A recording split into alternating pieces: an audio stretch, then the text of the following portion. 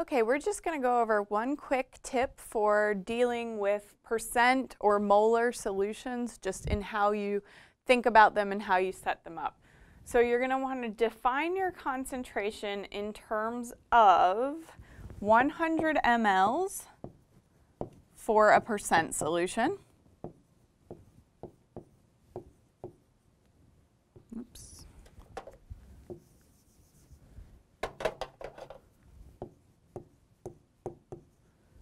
And in terms of 1 liter for a molar solution.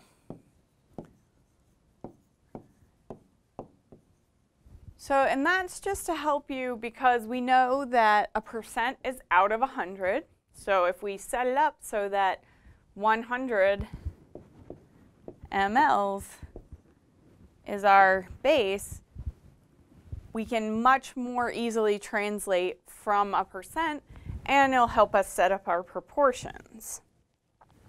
So likewise, if you're dealing with molarity, you want to use a liter because moles per liter is how molarity is defined. So let's just go through a quick example to show you how this will help. So if you're asked to prepare 25 mLs of a 4% weight to volume solution of sucrose, you want to set up your concentration, this 4%, in terms of 100 mLs.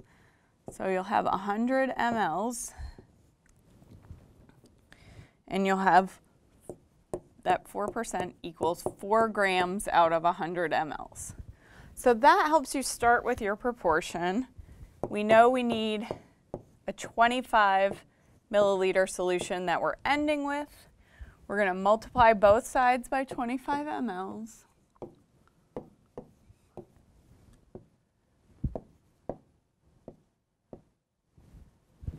We can simplify that so that it's 4 grams over 4 equals x. X is equal to 1 gram. So then you would dissolve 1 gram sucrose and bring to volume 25 mLs to prepare this solution. So this just helps you with setting up your proportions. If you always think of a percent solution as out of 100 mLs, and it works the same way with a molar solution.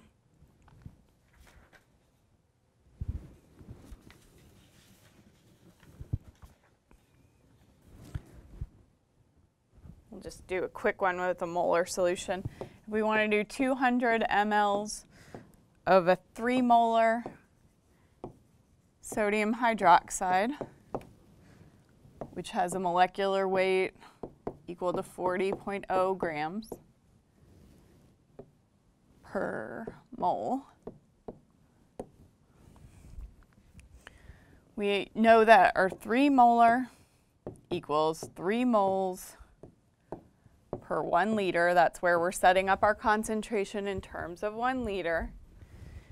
And so we know that, and here I'm just going to say 3 moles per 1,000 mils because we know we want to end up with 200 mLs. We know that there are 1,000 milliliters in 1 liter, so we're going to know that that equals x out of 200 mLs.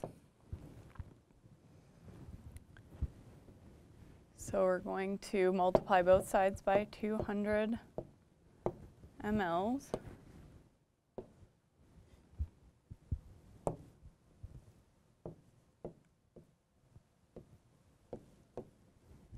Oh, this should be 1,000, not just 100. That's why it wasn't working out in my head. So this is going to be 0.6 moles is how many moles we need to add.